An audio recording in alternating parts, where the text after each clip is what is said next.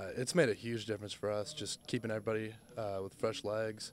The rotation has been a huge improvement as far as basically just allowing us to play at 100% at all time of the game. Absolutely.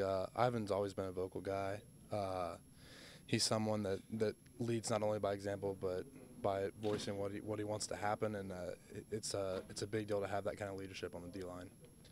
I mean, basically what I do is I'm just a guy that's gonna try to get my best in every play, and it's the same deal with everyone on the D line. So I mean, I wouldn't say that I necessarily bring anything like extremely different, but that's just the mentality that I'm bringing to the game. Well, one thing I would say is a lot better is not having to worry about zone read on the outside.